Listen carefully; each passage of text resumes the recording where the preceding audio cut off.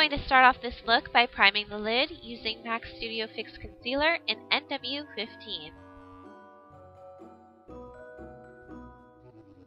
Picking up Soft Brown, which is a golden peachy matte brown shadow from MAC, I'm using a Sigma E25 blending brush to buff this all over the lid and through the crease, mainly focusing the shadow in the crease, blending slightly upwards onto the brow bone. Then I'm going to go in with Charcoal Brown from MAC, which is a matte taupey brown shadow, onto a Sigma E20 short shader brush. I'm going to line the upper lash line, pressing the shadow as close to the lashes as possible.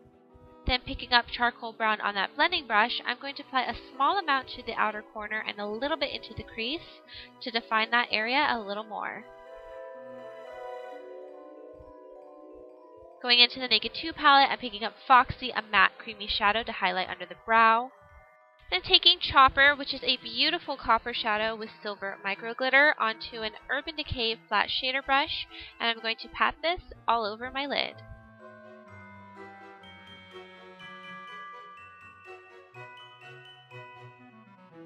I'm then going to spray my brush with some Fix Plus and apply more of Chopper on top of that. This shadow is definitely beautiful as is, but when applied wet, I think it just makes it look even more gorgeous. Blend at the crease. Then taking this black pen liner from Maybelline, I'm going to thinly line the upper lash line, slightly winging it at the outer corner.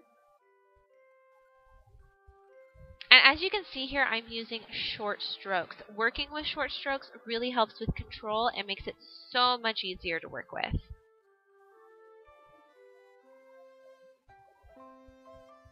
I'm also going to apply a line at the outer corner of my lower lash line, winging it out slightly, then smudging it with my finger. And then with a gold crystal liner from NYX, I'm going to line in between the two outer corner lines. With Urban Decay's 24/7 Glide On Eye Pencil, I'm just going to line the upper inner rim. Then I'm going to take Rimmel Scandalized Nude Liner to line the lower waterline to really help open up the eyes. Then I'm going to prepare for falsies, so I'm going to curl my lashes and apply mascara. I'm using L'Oreal's Voluminous Million Lash Success in black to the upper and lower lashes. I'm going to prep my falsies. I'm using Ardell's 109 Lashes with Duo Adhesive, and then while that glue is getting tacky, I'm going to take Booty Call to highlight the inner corner, and a little bit of Chopper to finish off the lower lash line.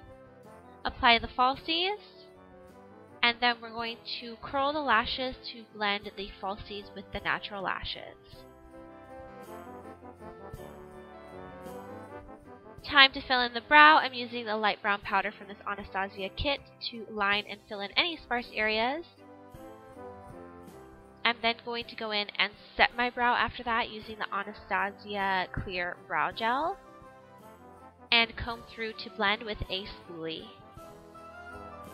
Moving on to the face, I'm going to start with a primer. I'm using Smashbox Photo Finish Foundation Primer. This primer is amazing. I really, really, really like it.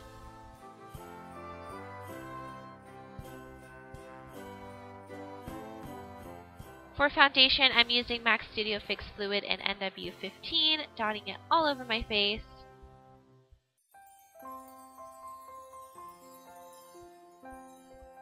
And then I'm going to go ahead and blend that out with a dampened beauty blender. I honestly can't tell you how much I love the beauty blender. It is seriously an awesome beauty tool. Then I'm going to do some spot concealing with the Studio Finish Concealer.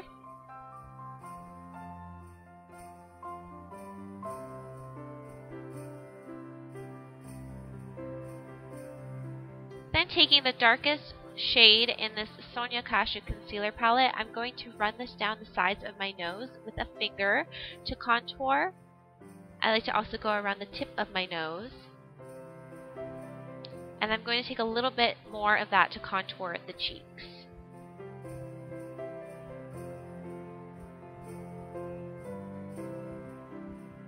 With Maybelline's Dream Bloomy Touch Highlighting Concealer, I'm going to apply this to brighten underneath the eyes, above the lip, in the center of my brows, and down the bridge of my nose.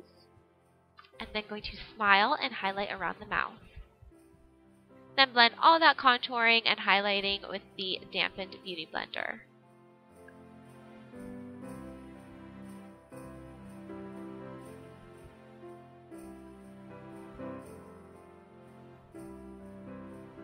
You can also definitely use your fingers for this. I just love the effect that the Beauty Blender gives. And taking Rimmel Stay Matte Pressed Powder with a Sigma F50 Duo Fiber Brush, I'm going to sweep this across the T-zone, chin, and forehead. Then with a Real Techniques setting brush, I'm going to set and highlight under the eyes with Dim Light from Hourglass's Ambient Lighting Palette.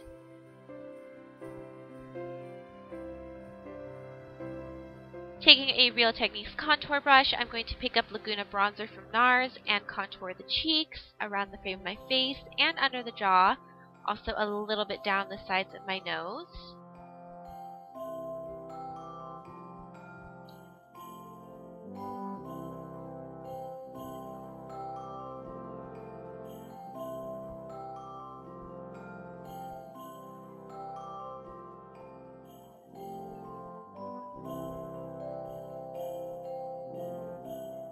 I'm then going to pick up a little bit more of Laguna onto a Real Techniques powder brush to blend the cheek contour as well as gently warm up the face so it's not so harsh. Taking Gingerly by MAC, which is a sheer tone bronzy blush, onto a Real Techniques blush brush, I'm going to apply this to the apples of my cheeks, sweeping upwards.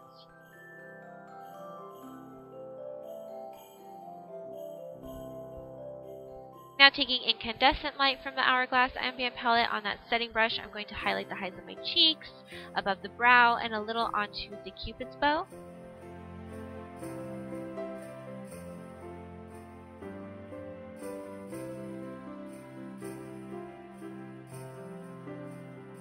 Then taking this Kardashian Enjoy Stick in Nude Beach, I'm going to apply this to the center of my lips. Then on the outer portion of my lips, I'm going to apply Revlon's Lacquer Balm in Enticing.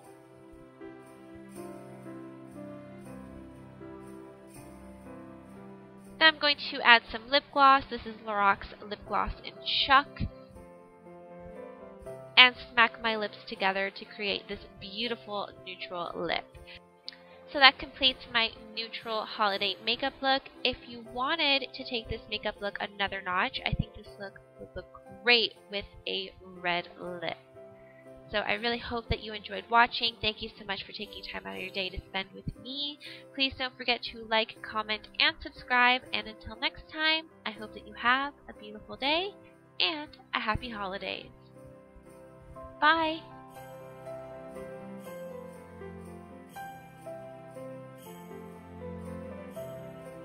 For a full list of products shown in this video, check out my blog at truebeautylieswithinyu.blogspot.com.